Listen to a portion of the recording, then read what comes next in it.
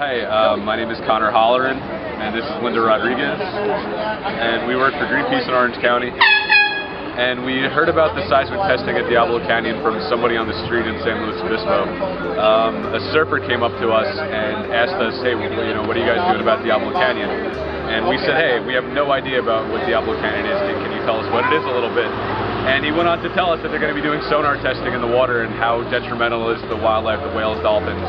Even the surfers wouldn't be allowed in the water for about 2 months because if they were underwater when the blast went off, their eardrums could pop. So we thought that was one of the most insane things we ever heard, so we brought it back to our office in Orange County. Yeah, and that's how we actually got contact with Facebook people that were actually getting involved in this issue. We contacted Joey Rocano, and we talked to our city coordinator, with our boss, Jessica Randolph. She made a few calls to our main offices in DC, and we got this campaign to become international within 9 days. Hi, my name is Joey Rocano.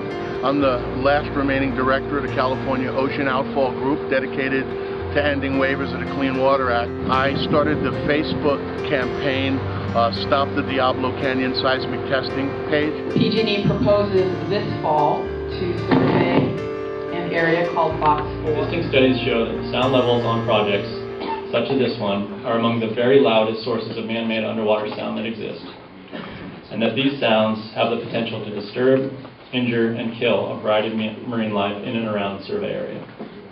Enough has been known about the dangers of the Diablo Canyon nuclear power plant's location to shut it down long ago. The staff is going to give their report, and the staff has come out on our side on this, so it's very good news, right? So that's awesome, and then PG&E is going to give their report, and that's where, if like a bombshell is going to drop, that's where it'll hit, right? Hit and it shoots straight up in the air, and that's what seismic energy can do with en-echelon faults. So they should have closed this plant down a long time ago. And in fact, it should never have been built on the confluence of 13 earthquake faults.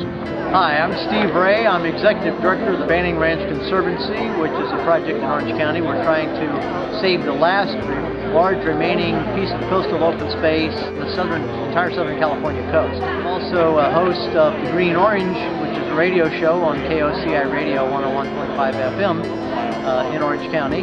We talk about environmental and health issues. Of a potential two-phase series of seismic imaging surveys using air guns to study active faults offshore and adjacent to the Diablo Canyon power plant. My name is Brad Snook. I'm the chair of the Surfrider Foundation in San Luis Obispo. Every 15 seconds for 17 days, we'll have prolonged impacts at 260 decibels, and there's no denying that. We came here also to support the effort to stop the seismic testing by PG&E.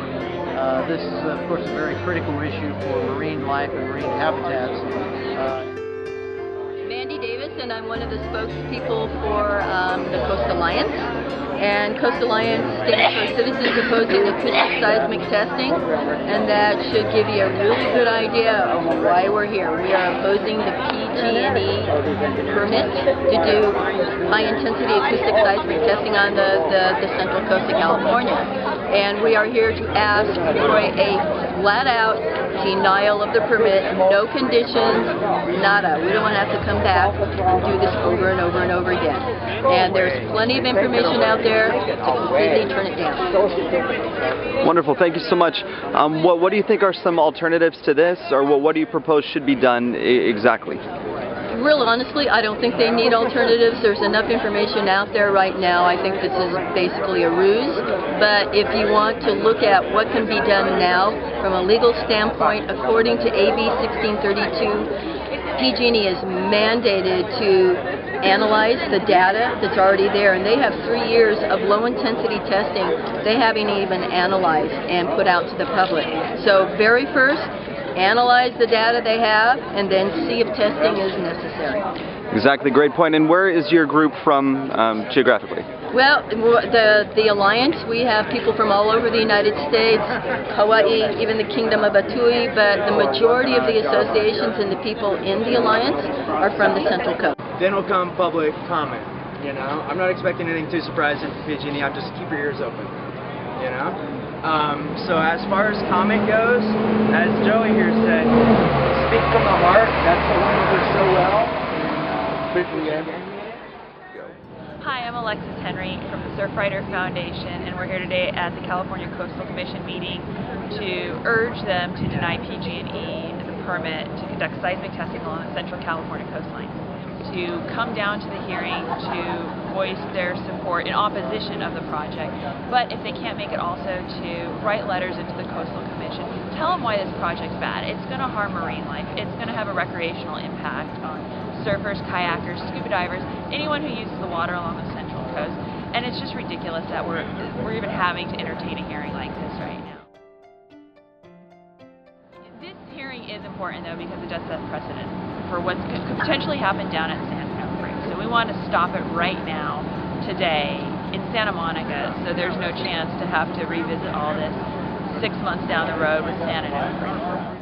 We're here in solidarity with all these people to tell you that the people of California did not set up a system of marine preserves. You guys did this, you know this, so that we could, harm endangered species. I'm sorry that the federal government doesn't want to get involved, but this is clearly a violation of the Marine Mammal Protection Act and the Endangered Species Act, and this should not be allowed to go forward. And for all that there are 40 million aside, and the Land Commission aside, and the PUC aside, the buck stops with you guys, and you know that. And your staff came out with an excellent report, which we 100% back and would go farther and say, no blasting in California, now or ever. I'm out there every day, all day, on the streets, talking to people about global issues. And people are honestly shocked about this. What it becomes to me is an issue of the interest of a corporation versus the interest of a people. A genetically and geographically isolated porpoise population of about 1,400 to 2,000 animals, known as the Morro Bay stock, is found within and just south of the project area. Sacrifice our oceanic ecosystems and disrupt our offshore balance is not worth the harm on not only animals but as well as people. They did it off the coast of Peru, and hundreds of dolphins showed up on the shoreline dead, and I don't want to see that happen to our coast. Hello, we're here from Sustainable Works. Our oceans are already devastated, overfished, polluted, and now we're going to do seismic testing. It's ridiculous. And we're here to promote green technology and sustainable living. Allowing any harmful and unnecessary activity is completely wrong and unacceptable. We don't think that PG&E has seen all the different issues that could be and impacts of the seismic testing. My name is Roxanne Lagunas. I'm from Orange County, and I too oppose the seismic testing. I think it's completely and utterly ridiculous. Once again, I reiterate, our oceans are in trouble. The changes coming to the oceans too with acidification, etc. In this particular case, we feel that there is an underlying theme, and that theme is oil exploration. The type of seismic testing that's been proposed for Diablo Canyon has only been done around the world in the pursuit of oil exploration, and there's very little reason to believe that there's anything different going on here. Hi, my name is Steve Shimmick. I'm the Executive Director of the Otter Project, and our job is to protect otters. And we're here because we don't think that this project comes close to protecting otters. My name is Chris. I'm from San Diego, and I've come up here to show my support with all these folks. Our oceans don't need any more destruction. Please, we all plead you in this room, don't allow this to happen. This is in your hands. I want to give my children, I have 4 teenage children, a better ocean than what was handed to me. As a child growing up in San Diego, we were the tuna capital of the world. Now our oceans are gone. And with this idea of doing seismic testing, it's really going to do a tremendous amount of harm to our oceans. Not only me, obviously almost every single person in this room, and along with my thousands of friends in the ocean, if they can make it here today, I'm sure they would. They don't have a voice, and they don't have a choice about what's about to happen to them, but we do. And we're all pretty much here in opposition to superfluous testing that's been proven to be fatal in Peru, Washington, the Carolinas, to name a few. It said that it was a cacophony of voices that forced their hand to do this testing. Well, I guarantee that the cacophony of voices of outraged citizens will be far more louder than that. And I guarantee that the cacophony of coughing, dying whales and dolphins on our beaches will be far more heard.